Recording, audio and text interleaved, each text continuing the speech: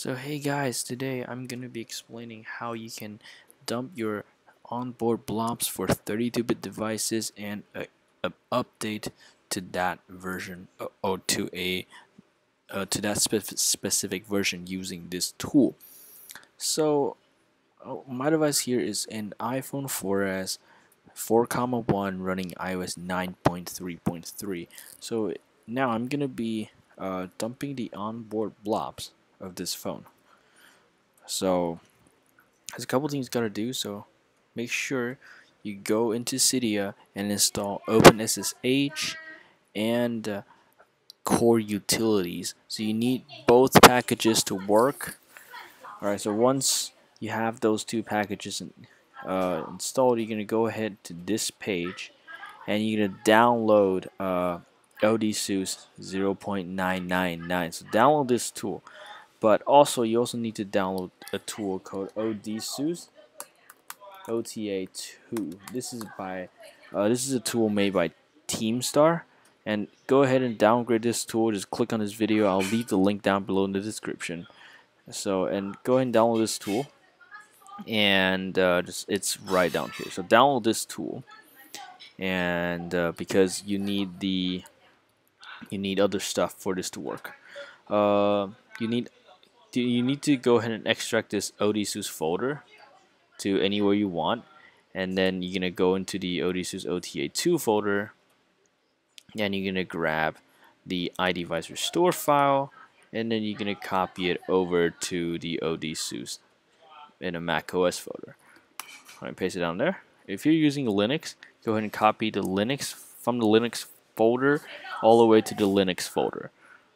Okay, now you're gonna have to put a couple things here in the macOS folder.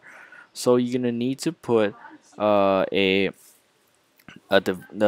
current version of your device ipsw. So mine's gonna be 9.3.3. Put it in here. So I've already created the custom ipsw, so I'm not gonna do it now. So put the 9.3.3 ipsw inside this folder. Now once you have that thing in the folder, you also need firmware bundles. So firmware bundles, head over to this link, so I've also put it down here, and find your firmware bundle and download it. So in order to download it, it's a little complicated. Just say this.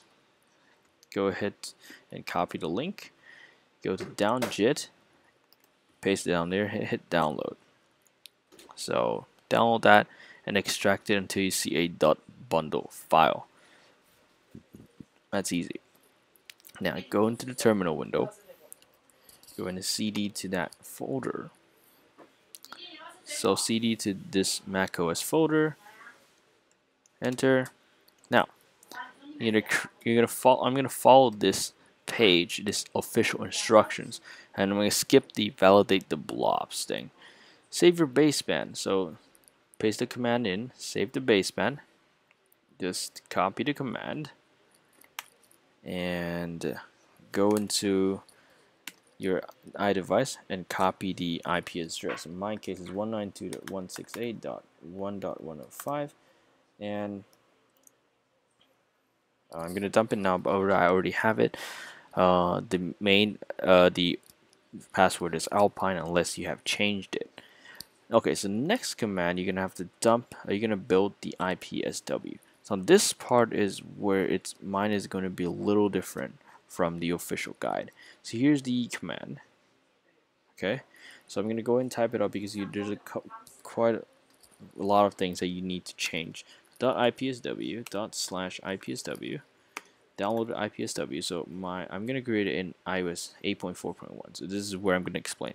You're on 9.3.3, created at 9.3.3 custom ipsw. But for later, I'm going to be needing the 8.4.1 to make this thing work. Okay, so just go ahead and do that. So I'm going to type it out. Let's say I'm creating an 8.4.1 ipsw. So download the ipsw is the iPhone 4,1. This is the custom download ipsw. Create a name for the custom ipsw. Let's say custom 841.ipsw. This create whatever version you have. Okay, and then type the memory parameter if you have more than 4 GB of RAM, and baseband.tar. You don't need to do this if you have an iPad with Wi-Fi or an iPod Touch. Go ahead and run this, and then make sure there's no error and you see the file. I've already done it. I'm not gonna do it just to save time. This video might be a little lengthy. Alright, so once that, what you're gonna do is extract the ibss from the custom ibsw. Go ahead and copy this whole command. I'm not gonna be typing, it's quite long. Custom ipsw. So go here. So I have two, so I'm gonna dump it twice. So that's number one, and I'm gonna dump the other one. So actually, sorry.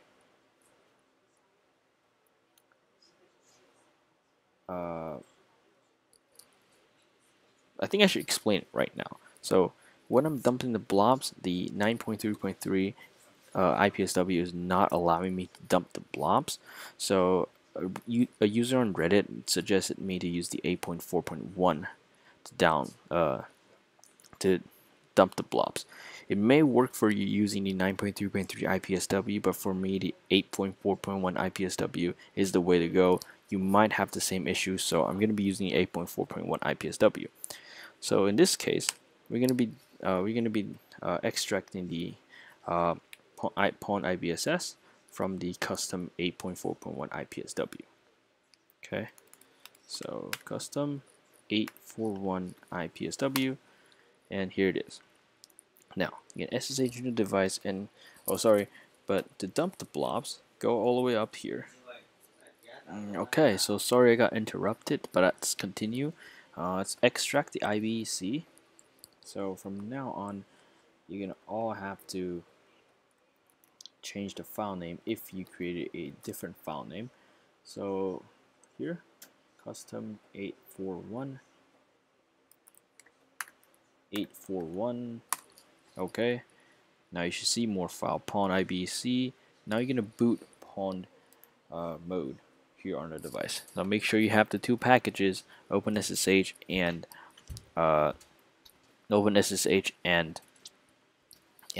core utilities. So go here, copy this command, copy it to here, and then you're gonna enter the device IP. So which I believe is 192.168.1.105. Let me just make sure. Yes, 192.168.1.105. Alright, so this, wait for this to connect. Wait for it to connect.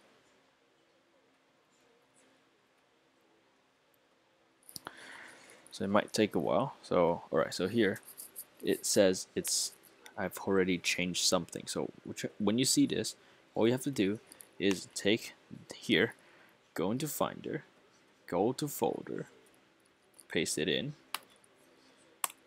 and delete this known host file. That's all you have to do, and then run the command again. Should work. Type yes, Alpine, and now your device screen should turn black. Now if it didn't turn black, comment down below or try it again. So now it should be in here. Now take the next command. Okay, so now open a new terminal window. Alright, cd inside this folder. Leave this window open just like that, and then /irecovery, just the same thing, pawn ibec. Okay, enter. So fail to connect. If you see this, unplug your device and replug the device. And just to make sure, open up iTunes, and okay, so if it sees recovery mode and you don't see a serial number, you're good. Quit iTunes, run it again. Okay, so sent it. Now we gotta grab the blobs. Now follow each of these commands. It's easy. /irecovery s and error claim interface. That's unplug and replug again. Okay, now you're in here. Just try it a couple of times, unplug and replug if you need to. Now it should say iRecovery right here. Now, let's copy the commands. Just to be sure. Okay, go blobs, copied, and exit. Your device should reboot, I believe. If it didn't, manually reboot. Oh, sorry, it's not there. Now, I'm going to slash iRecovery g my blob.dump, and there we go. And there's no error. Slash iRecovery recovery. Gonna re-enter iRecovery to reboot the device. Reboot. Enter. Now your device should reboot. You should see the Apple logo and booting up. Now we're going to unpack and validate the blobs. Now here is where I always get issues. So listen carefully. If you're dumping the blobs of an iOS 9 device, try it with the iOS 9 custom ipsw first. When it says matching ipsw, use 9 first. If it doesn't allow you to do it, then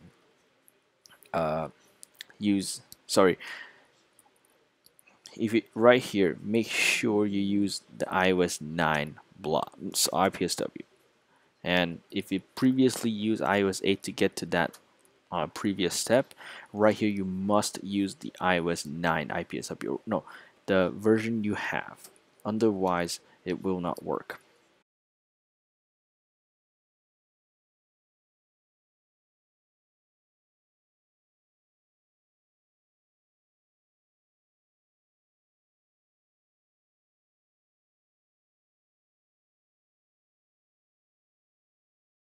Blobs will become invalid and you will not be able to use the blobs. Okay, so /ticket my blob dot dump my blob dot plist. Now it says matching ipsw. You're gonna use either the custom 9.3.3 ipsw or just the normal 9.3.3. Both will work. Go ahead and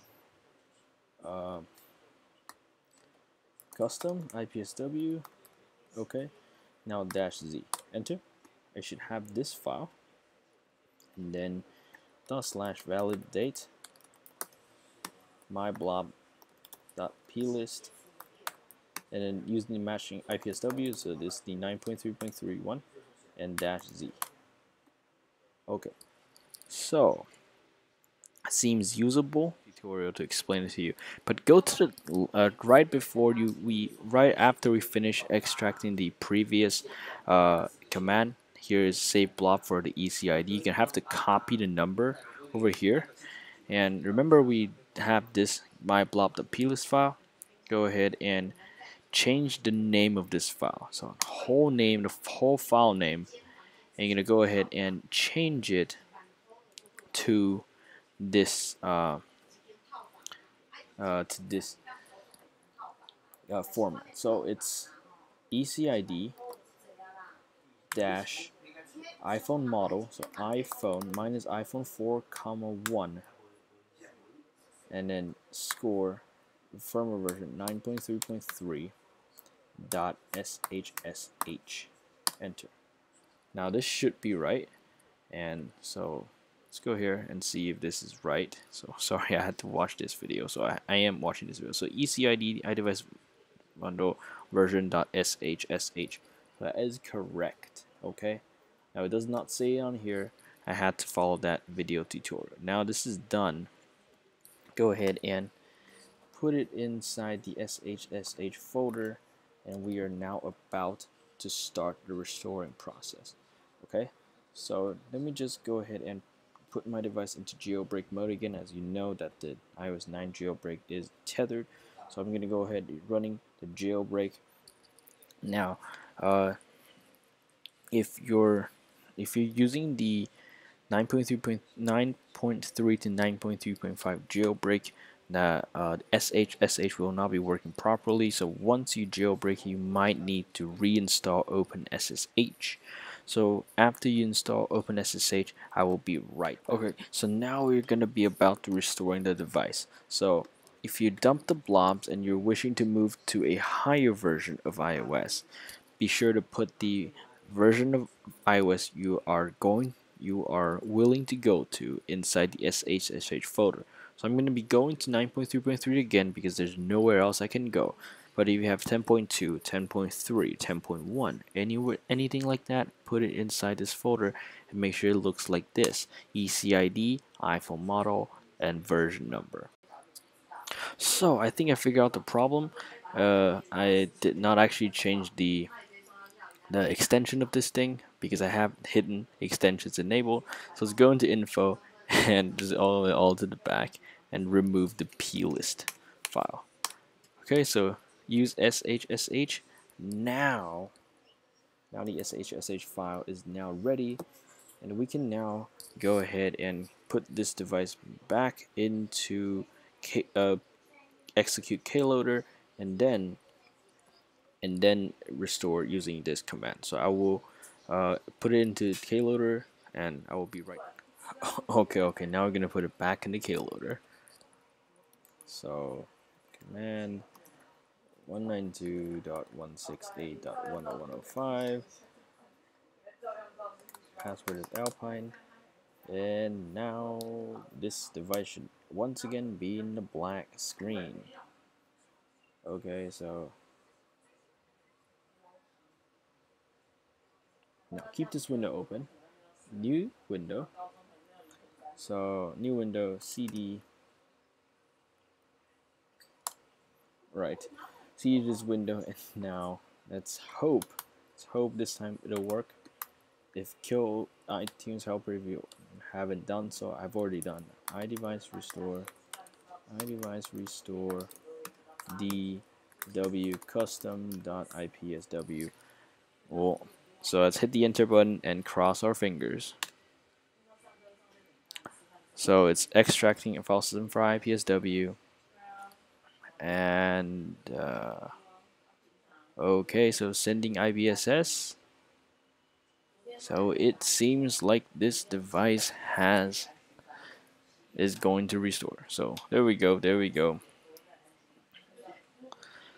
Okay, so from now on, if you see the Apple logo on your device, this has probably succeeded. So I'm gonna go ahead and speed this device, speed the video up, and be right back. So this connection is just fine.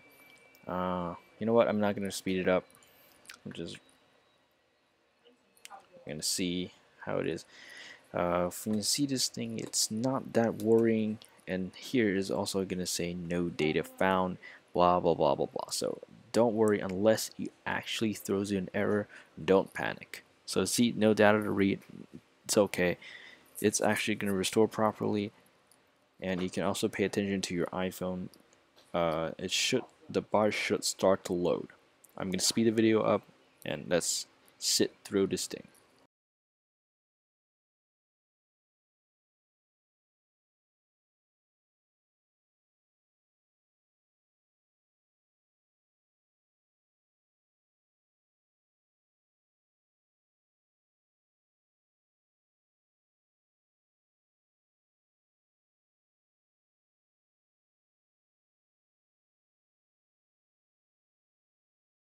Okay, so once you see this done, and your device should be rebooting and you should be on that desired version, and also you have the blobs to roll back to this version you were running, and you can, if you don't like the new update, you can always restore back using this final step. So the final part where you restore, just go ahead and start from here and it will be able to put it back to this specific firmware. So that'll be it for today's tutorial. Thanks for watching. Hope it helped. If it doesn't, hit me a PM and I'll try to solve your problem. Thank you. Bye bye.